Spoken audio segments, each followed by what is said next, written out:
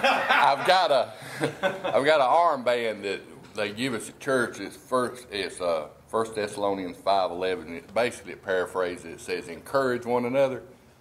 I wish all of y'all could have one so y'all could encourage me on this right here. But y'all just bear with me and we get through it.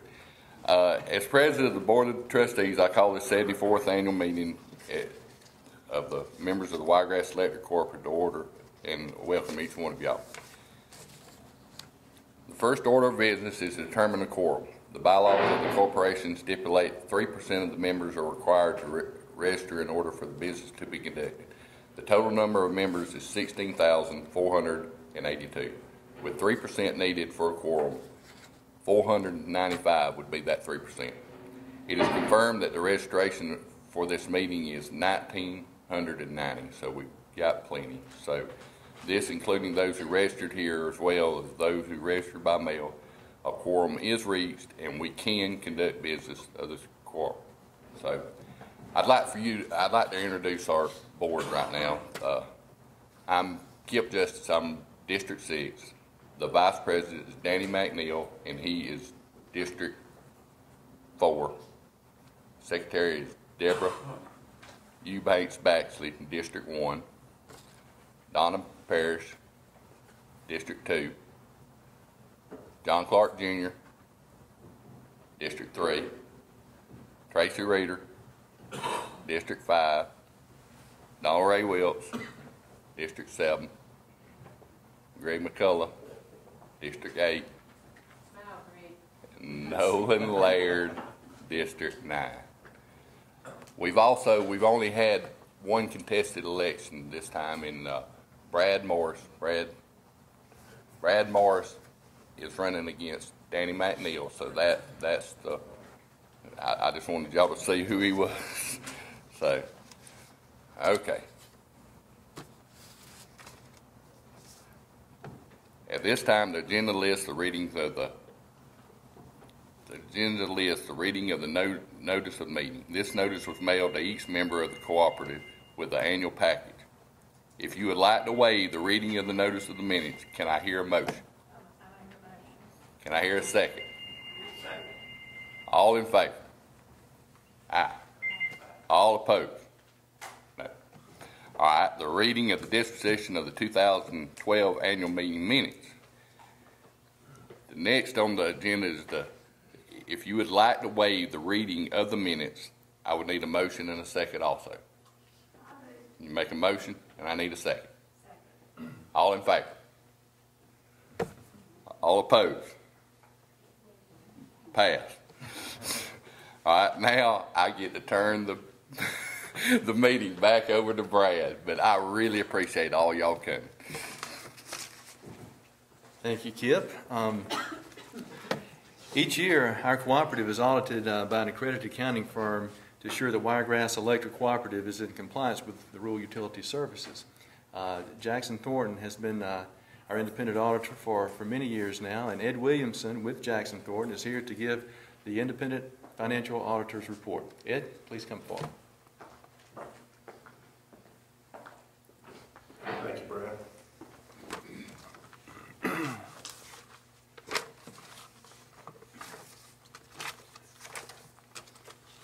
We were engaged to perform the financial statement audit of the cooperative, and it was for the year ended April 30th, 2013. So the numbers I talk about and the report that I talk about was for the fiscal year ended April 30th, 2013.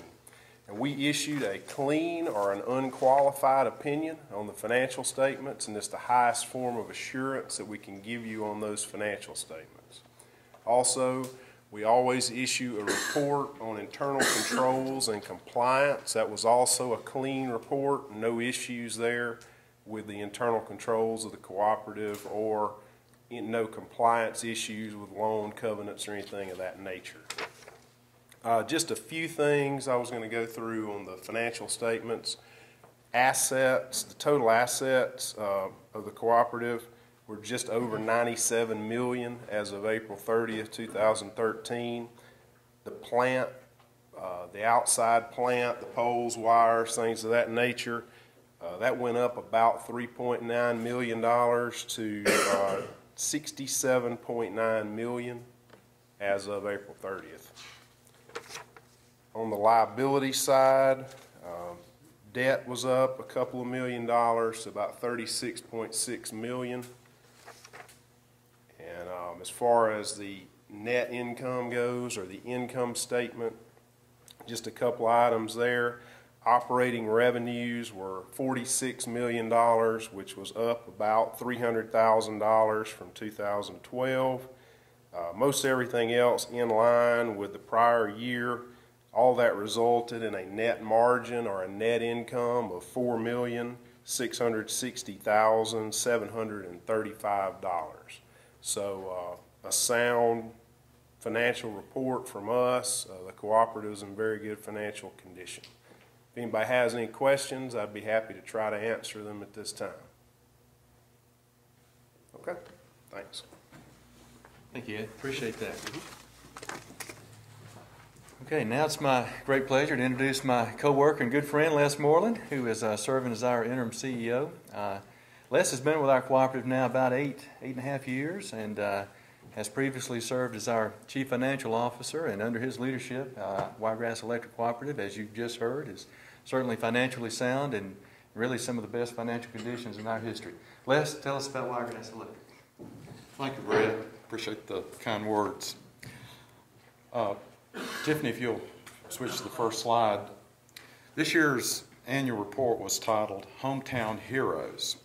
The purpose is to inform our members about the efforts that Wiregrass Electric employees put forth every day to improve life across the Wiregrass.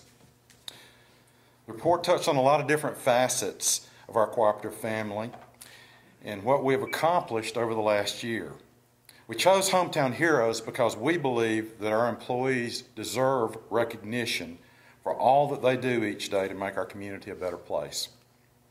Next slide. Wiregrass Electric is a cooperative. This means we adhere to a core set of values that separate us from most other companies our members come in contact with.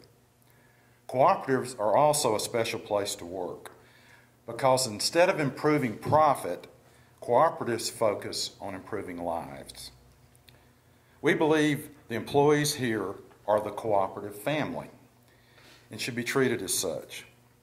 We're here to provide the best possible member service, and the men and women of our cooperative are some of the best people in the cooperative utility business. We value our members, and we value the dedicated, well-trained, motivated men and women that work hard each day to provide the electric service our members deserve. As part of our theme, I'm going to call attention to a few of our hometown heroes in the course of this slide. Go back. Pictured here is Bill Cobb. Bill, stand up. Y'all take a look. Wave at us, Bill. Everybody knows Bill? In 1965, a young 20-year-old came to work at Wiregrass Electric. That was 48 years ago. Back in those days, they free climbed the poles. There was no bucket trucks. Bill was telling Brad and I the other day the story of when he and Clyde Smith had to climb a pole that they were going to replace. It was secured by the line truck in place. And while they were at the top of the pole in about 1968, the pole snapped. Bill fell 35 feet to the ground and broke his neck. He was in the hospital for months. It calls attention to me to how far we've come, because now we have very safe, well-equipped bucket trucks that eliminate those kinds of risk. But Bill did come back to work a few months later, and I think, Bill, I heard they paid you $17 a week workers' comp while you were out. Isn't that right? Yeah. And to his best recollection in our records has gone almost 40 years without another lost time accident. So we're very proud of Bill and the great job that he does. The thing that I hear the most from the guys that are monitoring our system after hours is if there's an outage, they hope it's in Bill's territory, because he's got his phone with him all the time. He's always ready to go, and he rushes out to restore power quickly. So, Bill, you're what makes this place great. Thank you, buddy.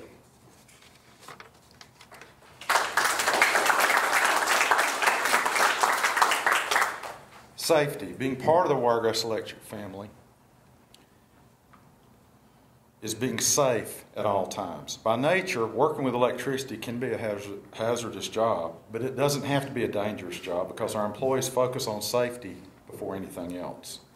By August of this year, Wiregrass Electric employees have logged more than 300,000 hours without a single lost time accident. This marked the second year in a row we finished accident-free. Safety is number one at Wiregrass Electric Cooperative. Our cooperative will not compromise the safety of our employees or our members for any reason. As part of that, I want to recognize another hometown hero. Nathan, stand up and wave at us. Nathan's been with us 22 years. He started out as a laborer, worked his way up through the crew foreman, and so forth. And then during the last 2 years, he's been going back and forth to Madison, Wisconsin. And Nathan is one of 2 people in the state of Alabama that is a certified loss control professional, CLCP. He works with our guys every month and throughout the month, trying to drill and train on safety. We place a high value on that. And I've got just a few comments from the heart for our board and our members and our employees. When it's raining outside and the lines are down or the lights are off, think about the guys that are going out when it's still raining. And the most important thing we can all do is pray for them to be protected. We have God's favor here because we honor God. And I pray every day, and I would ask you to pray every day to keep our men safe because they get out to get your power going again. We want a safety culture here. We don't want a safety program. We want our men to embrace safety and hold one another accountable because we love one another and because we're a family. And we take a common sense approach. It's not all about the rules. It's about doing the smart things and the common sense things. Strength, Tiffany, next one. As a cooperative, Wiregrass Electric Cooperative has never been stronger. Each year we receive a report called the Key Ratio Trend Analysis, which show the operating numbers for our brother and sister